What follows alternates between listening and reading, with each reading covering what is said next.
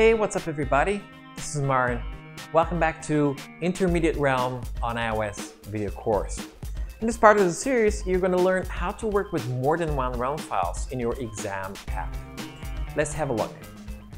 By the end of this video, the project will look like this.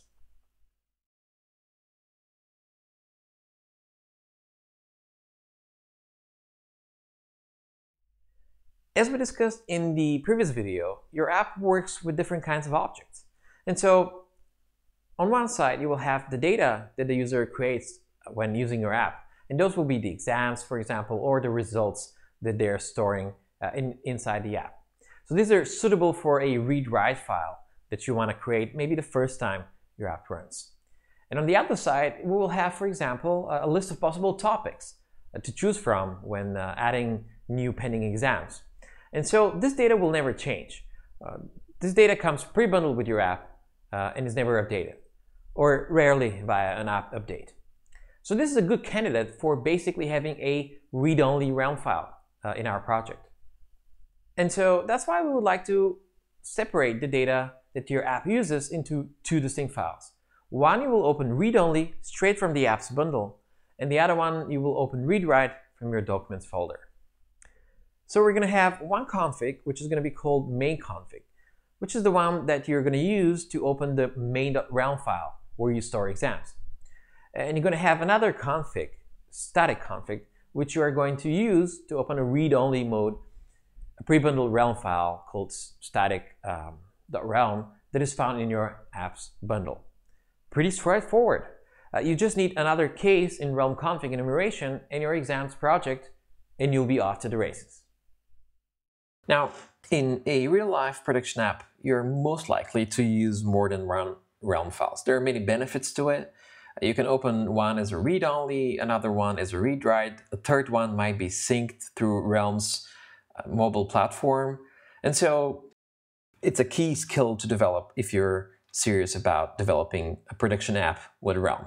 Now, first of all, the key thing to learn about different configurations is that as soon as you have more than one configuration, you need to specify which objects you want to be persisting in each of these configurations. Of course, you don't want to persist all types of objects that you have defined in all of your realm files.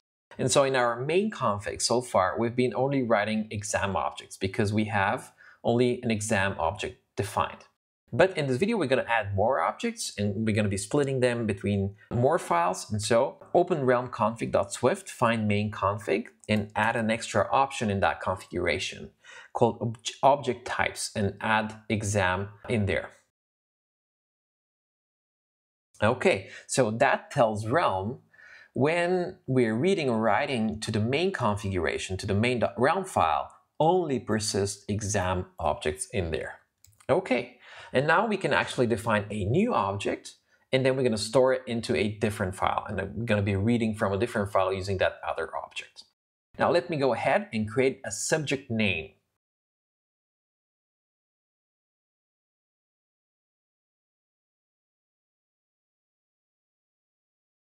Now, this object is not going to be very complex. Actually, it's going to have just one string property called name and a convenience in it to initialize that name automatically. Let me add that code now.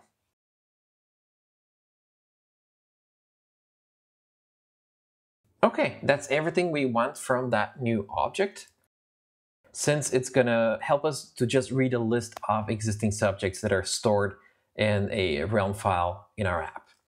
Now let's go ahead and add that second configuration that will give us access to that second realm file we're going to be working with. Now switch to realm config, and let's go ahead and add the same key components that we already added for our main config. First of all, let's add a private configuration.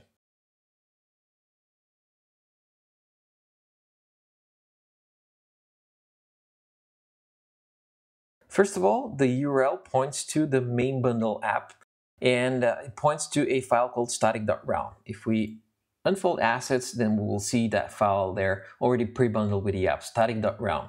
It contains subject name objects with the names that the university or the school decided to pre-bundle with that app. Now, next we are going to be opening the file in the read-only mode, so we won't be adding new subjects in there. And then we're going to add also an object types property as well to specify that in that file we are interested only in subject name objects. Notice that object types is an array.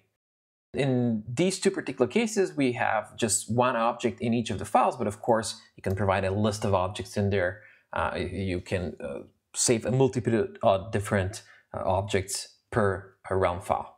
And so we have one config here and a second one called static config, which is a read-only access to a realm file. Now we need to add also the case here in the enumeration. Now, since static is a reserved keyword in Swift, you need to put that static enum case in backticks. And so the only thing remaining is to actually add a case here in our configuration public property.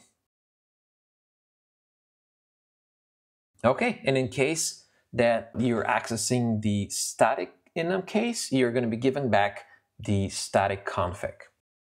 All right, we're going to move on to subject view controller Swift, and we're going to use that new static property in there. So we're going to be working directly with that pre-bundled static.realm file in there in the read-only mode, because we anyways cannot change that file since it's located in the apps bundle.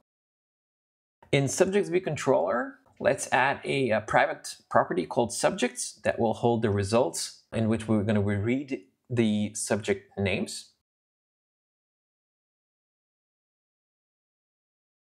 Okay, just like we did in the beginning realm video course. And now in view.load, we're going to use that new configuration, the static configuration, to open the realm file called static.realm and read out all the subject names that are bundled in there.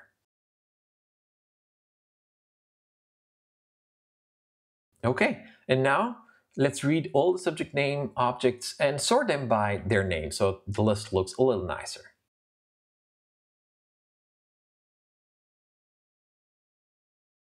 Now, I prefer to break lines that include a lot of method calls, chained method calls, basically like this. You don't have to do that. You can write it all in the same line if you wish so.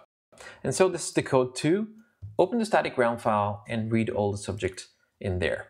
And that's in subjects view controller. Now, one thing we need to do is, all this data source, table data source methods already included in here.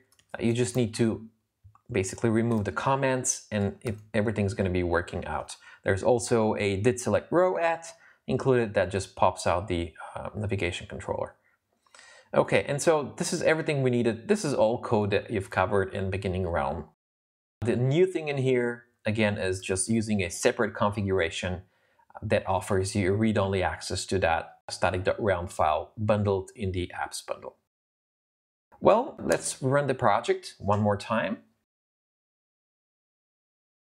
If we click on the plus, we're going to see the list of all the subject names that are included in static.realm. And we can click one and nothing really happens. We just navigate back to the main view controller. And we're going to be working on this area in later videos. That's it for this video tutorial. And now we have a challenge waiting for you. Your challenge for this video is to add the code that allows the user to add new exams to their exam list. I hope you enjoyed this video. Thanks for watching, and I'll see you next time.